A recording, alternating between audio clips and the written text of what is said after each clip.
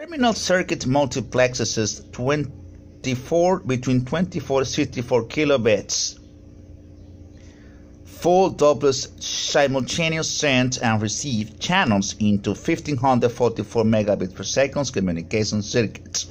A terminal 1 requires two pairs. One pair is used to transmit and the other is used to receive. In this case, the white cable has 4 pairs and is carrying 2 terminal 1s, which are here used for voice traffic. The terminal 1s are each used to carry an internet subscriber digital network primary radio interface circuits, sometimes called primary radio access or PRA.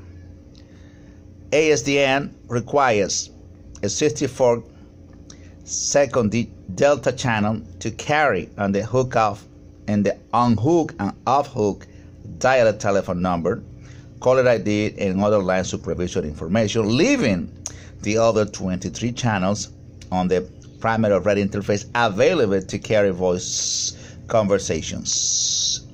Because there are two primary radio interfaces, because there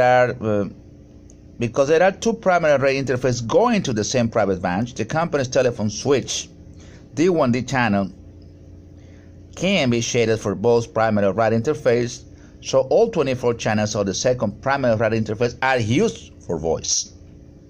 Therefore, the two primary radio interfaces carry 47 digitized voice conversations plus line supervision. Terminal 1 or T1 is terminal 1s or T1s to the customer equipment, such as a private exchange, typically use either a DB15 or registered jack 45 connector.